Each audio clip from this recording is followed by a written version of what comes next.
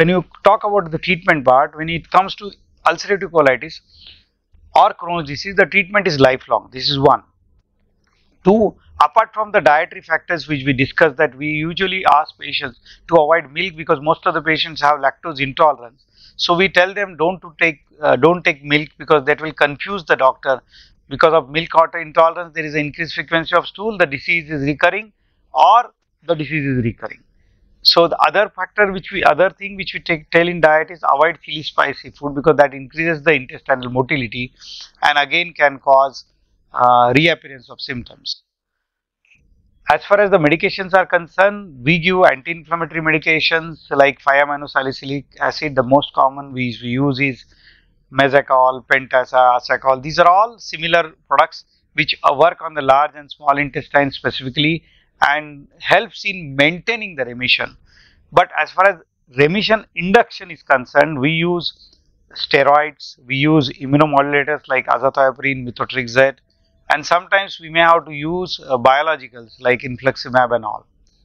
When it comes to Crohn's disease, the treatment modality which we treat actually is that we usually give hit hard and then taper the doses is what our regimen nowadays. Previously, we used to give aminosalicylate, steroid and immunomodulators for Crohn's disease patient, and then we used to start biologicals. But with the recent literature and with the recent advances, we realize that when the patient has small bowel disease in Indian population, when the patient has fistulous disease, when the patient has refractory response to the previous treatment, then at that time we start the biologicals, which is infliximab or adalimumab or other biological medications which we give every 2 weekly, and then they have to take it for 2 years or lifelong, whichever is earlier possible based on the patient's follow. So the patients do come to us with agony and pain and kind of depressive thoughts because this inflammatory bowel disease is actually a crippling disease when it comes to the symptoms and the suffering of a patient. But nevertheless, now with the advent of science, there are treatments which are available which works at the molecular level, and the patients are definitely getting benefited as the time goes on. Is there any role for surgery in this kind of patient? Yes, there is a role for patient. There is a role of surgery in few patients, select patients for ulcerative and Crohn's disease.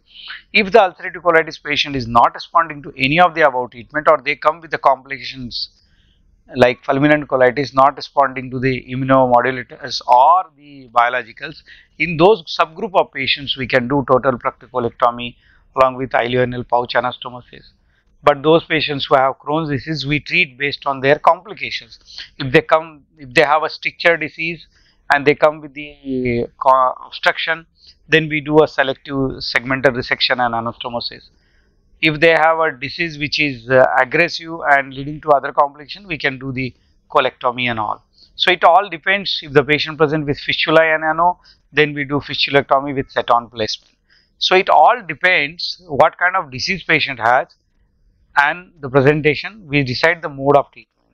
Nevertheless, this disease is to be fought back by means of the changes in the diet, decreasing the stress, taking regular medications and follow up with the doctor, and most importantly, there are few patients, select patients who actually can get benefited by alternative relaxing techniques which are yoga or having diet which is less fermented, and avoidance of self-prescription is also an important fact to be remembered in patients with inflammatory bowel disease.